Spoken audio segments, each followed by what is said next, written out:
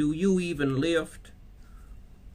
So a few days ago, I did 10 sets of leg press to failure or near failure. Now, the reactions were pretty understandable. A lot of them were asking how sore I was, or, how many days it would take for the soreness to go away. Someone said, you just did a year's worth of volume for me. Someone flag it for adults or at least a parental advisory. Didn't know you could transfer pain wirelessly. Another one, can you recover in one day? Say you went to failure on Monday, will you be ready for a workout on Wednesday? Which is actually technically 2 days, 48 hours. If Wednesday involves legs in any capacity, you are screwed. Am I? You'll see in a second. Damn it, Geoff, how were you able to go home? How many days did it take to recover your lower body from this? Did you perform any types of cardio on subsequent days? Please give us an update on how many months until your soreness went away. But how sore were you, LOL? And finally, this comment, which is what sparked my later actions. I know you were just doing 10 sets to failure to make a point. So, context in hand, it's worth pointing out that you will almost certainly be weaker on that leg press machine your next workout. Because training to absolute failure with that many sets is very, very hard to recover from, even after a full week. Which is why most people who train to failure, i.e. real failure, rather than fake Israel Schoenfeld failure, which I agree actually is a good comment, tend to really limit total volume. I agree. However, I'm the kind of person that if someone says to me, Geoff, you cannot do this, I attempt to do that. With the exception of like murder and theft and that kind of thing. And so 2 days after that original workout, I maxed out on the leg press again to see if I could get more than the 10 original reps. Was I sore? A little bit, like kind of, but probably a lot less sore than people think. I've been training for a long time. I'm very resistant to training, and therefore I just don't really get sore, especially from something like a leg press. And so I maxed out again just 2 days later. Some people thought it would take a week or more to recover from. Actually, I got more reps that second day. More reps. I went from 10 reps to actually getting 12 reps. Now you could say, the tempo is a little bit different, but I don't count tempo. I count performance. I don't limit my performance by decreasing the speed of the reps. I want maximum motor unit activation, and therefore I'm trying to get as many reps as I can. It's an AMRAP, not a slow as many reps as possible kind of thing. The day after that, I did a hard 2.5 miles worth of intervals. And it's not like my performance tanked there either. In fact, it was much better than the time before. So just because you're training to failure doesn't mean you need a week to recover, even if it is quite a few sets. Now, I'm not saying you have to do 45 sets to failure per week. There's always going to be a limit, but that limit is probably higher than you think. I see people claim and talk about overtraining so much, but it's incredibly difficult to actually overtrain. And the vast majority of people, including probably you, are undertrained. And yet who talks about undertraining? Not very many people. And then 2 days after that interval run, I was doing another leg workout. Hard sets of squats and then hard sets of Bulgarian split squats as well. And so I don't actually find this to be amazing or abnormal. I don't, claim to have any kind of weird recovery capacity or anything like that. I don't consider this to be unusual. The fact that other people would consider this to be unusual, I find to be unusual. Okay, so get your head in the game, bro. They say we only use a fraction of gains. True potential. Now imagine you're designing a Physique. You consciously create each aspect, but sometimes it feels like it's almost creating itself, if you know what I mean. Yeah, like I'm discovering it. Genuine inspiration, right?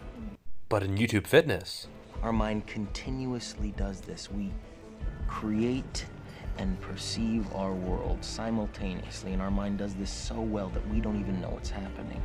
That allows us to get right in the middle of that process.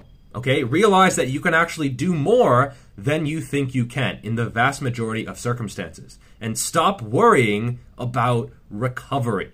For every person that buys a massage gun, probably 1% of those people actually need it.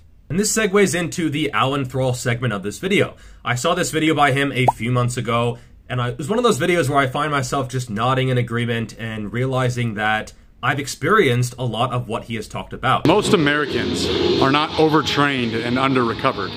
They are undertrained and over-recovered, if that's even a term. Where sometimes personal bests come out of nowhere. You know, on paper, you should be really fatigued. You look at your program, your training log, and you're like, huh. I've had plenty of above average days. I've set PRs at the end of a week when fatigue was certainly high. I wasn't on paper or maybe fully recovered. It was, you know, in the middle of a training block or a training cycle. I've done a lot of volume over the past few days, and maybe you're a little bit achy when you're warming up. You wake up in the morning and you're a little bit fatigued, you know, clearly a little bit foggy in the morning. But once you get to the gym and you start warming up, you start to feel pretty damn good. I don't think we need to harp on recovery so much by always telling people that they probably aren't recovered. And then you start to feel a frickin' amazing.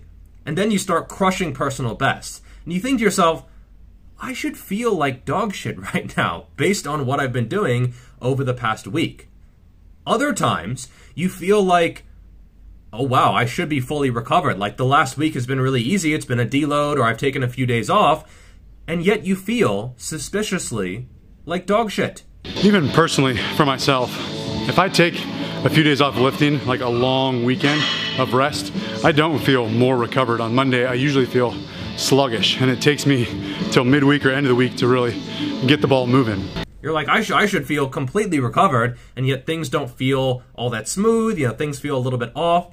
And so I think, I'm not gonna say recovery is a myth, but certainly it's not as black and white as you are recovered or not recovered. And some powerlifters do taper into a meet, they do deload into a meet to try to reduce the fatigue, but a lot of them don't really do that much of a reduction in fatigue. You know, I was watching a long YouTube video with Swolfessor, Johnny Candido, and Sean Noriega a few months ago, and basically all of them said if they deload and taper too much, it actually reduces their performance. And a lot of them are still doing, you know, hard, pretty decent volume and higher reps the week or 2 weeks before a meet. I think it was Noriega who was like doing sets of 10 on pause deadlifts a few days, like 2 or 3 days before his meet.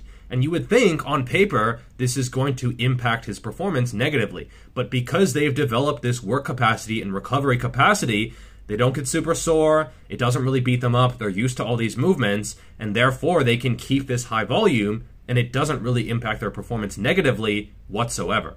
And I've had circumstances where I was sore. You know, I was returning to training or I did a new movement and I thought, you know, wow, my quads are really sore or my hamstrings are really sore. Like, there's no way I could perform today. I went in, I warmed up well, you know, might take 10, 15, 20 minutes or more to start feeling good. But once you're warmed up, it actually causes the soreness to go away far earlier than it otherwise would. If you do nothing, yeah, you might be sore for a week. But if you throw in another couple of sessions, sometimes even hard sessions, you recover and the soreness goes away way more quickly. And so if you're thinking you can only train once a week because your soreness lasts a week, you would actually probably be better served training more frequently, even when sore. And even if my performance was worse, let's say I didn't get 12 reps on the leg press, maybe I got 9 or 8 or something like that. That doesn't mean it's unproductive work. You don't always have to get better session by session, especially the more advanced you get. If you're a beginner, I would say yes, you should always be trying to progressively overload. But once you get more advanced, you have to realize that's not always going to happen. And motivation, that comes and goes. There are some days when I don't really have a specific motivation to train, and I'm just going based on discipline, based on habit, based on the fact that I know once I get there, I will enjoy the process. But it's not like I'm always fired up or charged up or completely ready to go to the gym. And so on the whole, I agree that recovery is definitely overrated. You have all these apps telling you if you're recovered, all, you know, massage guns. Every single week, some company emails me trying to get a video about some recovery product. And yeah, this video is not going to help my chances with that. But it doesn't fucking matter because I'm not going to sell a lie, you know, chirotherapy or massage gun, any of this bullshit, when in the vast majority of cases, it is not the limiting factor. You can train your recoverability over time. And just because you don't feel 100%, that doesn't mean you shouldn't train.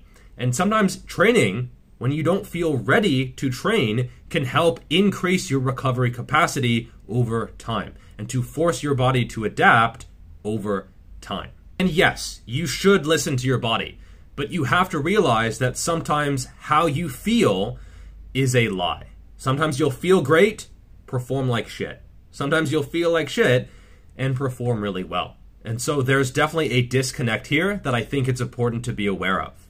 Besides, most recovery modalities are either free or something you would do anyway. Food, water, sunlight, you're basically a plant at this point, sleep, de-stressing, walking, just really basic stuff that no one can ever sell you. And that's why most people don't talk about them. So realize that you can recover faster than you think, especially if you train that ability over time. All right, that's all for this video. Like, subscribe, share, notifications, all that good shit. And I will see you in the next video. Peace.